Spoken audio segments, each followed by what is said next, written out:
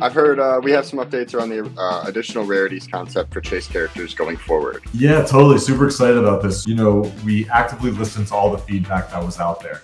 Lots of folks, commented and wrote back to us on Twitter/X and emailed us and all that stuff about how do we make these chase characters, which are awesome, more accessible to people, while also maintaining the amazing, rarities and traits of the Grails and the Ultra Grails. So, we came up with a solution that we think everyone's going to be happy about. The chase characters are always going to be the chase characters for the Grails and the Ultra Grails. That will always stay the same. They are special edition blister packs. They come in this gold blister pack and things like that.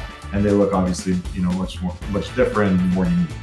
Shortly after that, we will release the ability for another rarity of the same character that will allow the general public to have access to it.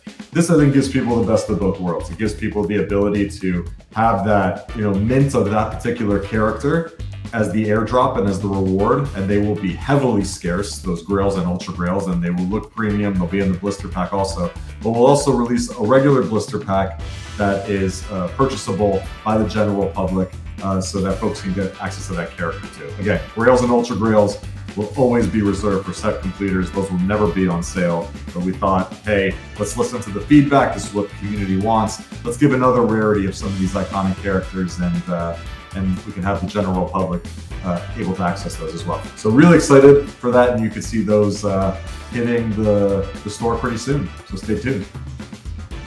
Oh, nice. So for clarity, for those who earn their Grails and their Ultra Grail chase characters, those supply numbers aren't changing. This is an entirely new rarity, you're saying? Yes, exactly. There will just be another rarity for the same character. Grails and Ultra Grails obviously stay the same. And again, those Grails and Ultra Grails will always be super special. They'll have the gold blister pack and the special blister pack that the other ones will not have because they're more available to the general public. But still, we get those awesome characters in the hands of the general public, which is something the community has been asking for. So stoked to be able to do that.